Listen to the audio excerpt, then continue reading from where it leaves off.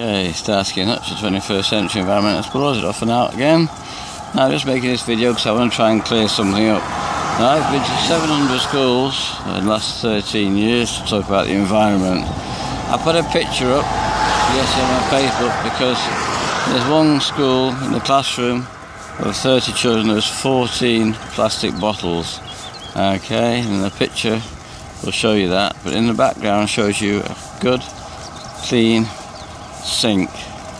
Now as you can see, we're in a mountainous area, a beautiful part of the world, a very small population. That water comes out of that tap. It's really the best you'll find in Europe, probably. I don't know, I would like to say, but it's trust me, I don't think you'd have to really test it to see how healthy it is. It's good, fresh, cool, healthy water. So why do they have to have these plastic bottles in the school? Now these children are not from a poor family, they're from very wealthy families, so I'm sure their parents could afford a stainless steel flask if they really needed to, or even better still, just a stainless steel cup they could take with them wherever they want to go. All the classrooms in that school had sinks, so there's no excuse, you can always find water. Now, the point I'm trying to make is that now the young generation, even older generation, have come now addicted to walking around with a bottle of plastic water, or even a water bottle. They've become addicted to it. It's become a habit, basically.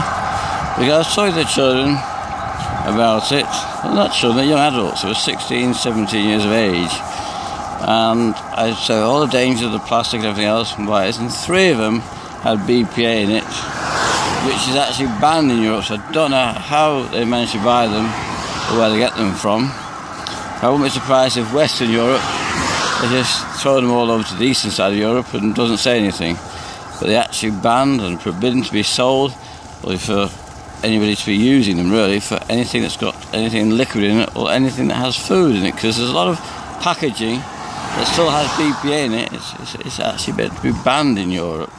So I told them all about this and everything else, and I left them on the table, and at the end I just said to them, if you want to take your bottles away, there you are. And they all went.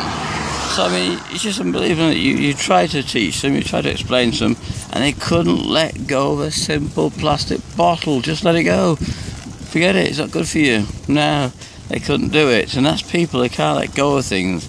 Even when it's bad for you, they just can't let go of it. And I said, one girl came back to the sink, filled up a bottle. I said, what did I say to you? What did you explain? She just said, I don't care. Why should I care? I'm thinking, well, there's something wrong when we've got adults, or young adults with that feeling. But it's incredible. It really is the way we're teaching, educating the young generation. You're not giving them a chance even, really. You know, we have to change the whole way of our whole systems. It's out of date, it doesn't work, and it's just ridiculous. So to try and solve the climate problem, we need to sort ourselves out, really, the next generation. If there's got any hope for them, because there isn't, there's just nothing. If you start looking around and see what's going on, and their attitude, it's unbelievable. And you just look at it. We're 5 minutes away from that school, and look at all this. We've got it better be tried, you know. We're forecasting rain for the next 5-6 days, so you know they've got it really good here. Look. So why the hell? We were told to reduce. I don't see them reducing it, do you? And I said, the longer you use a bottle, the worse it is. The more the toxins will go in the water. And just a simple thing like a stainless steel mug. And they go to the sink any time they want. Just put what they need in the mug, drink it, put it down. I don't think any teacher in the world would say no to a child if they want to go to the sink and get some water. And, you know, that's simple as that. Go and fill up. You okay?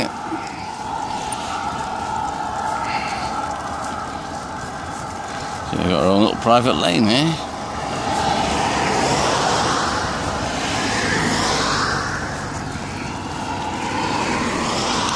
Oh, it couldn't get much better if you tried.